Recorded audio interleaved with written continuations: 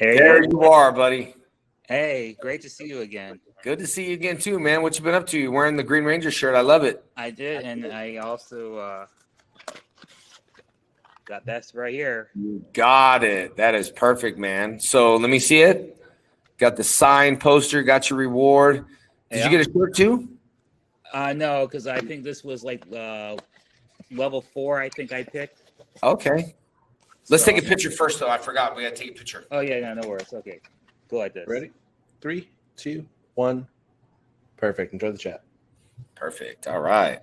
So, since we last chat, I wanted to ask you. I'm really amazed and proud of you that you're doing the PPE tours and stuff, and it seems like it's going well. So you think you're gonna continue doing that?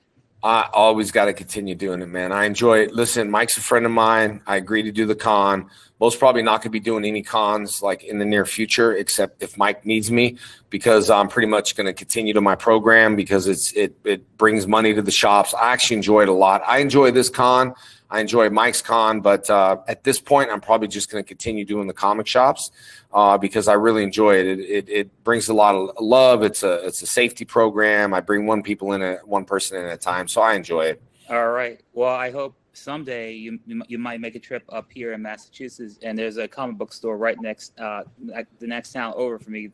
I know that they have a shop, and I know those people can use some love there. So maybe you know, Nicole at Nicole JDF Inc., she runs all my stuff. You should hit her up over there. Now, is there a comic shop over there called Rubber Chicken?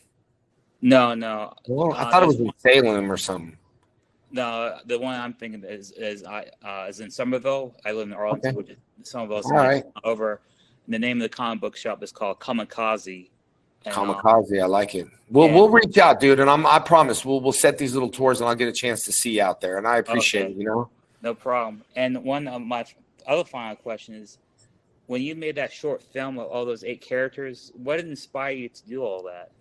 Oh, just with the men. Can we give Peter an extra minute? Sorry, this is gonna be a long.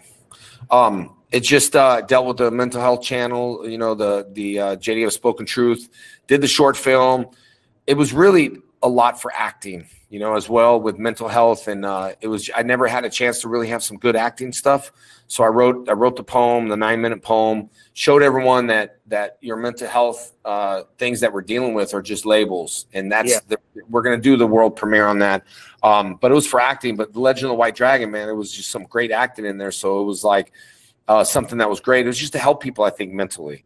Just to let people know it's okay, man. If we have problems, we all have problems. You know what I mean? Definitely. I'm currently between you. I'm actually talking to I got acquainted with someone I met for Instagram who's currently battling with depression, and so I'm giving him that support group and telling him, make sure you go to the JDF Spoken Truth. Make sure you do this. This is going to be really helpful for you. Buddy.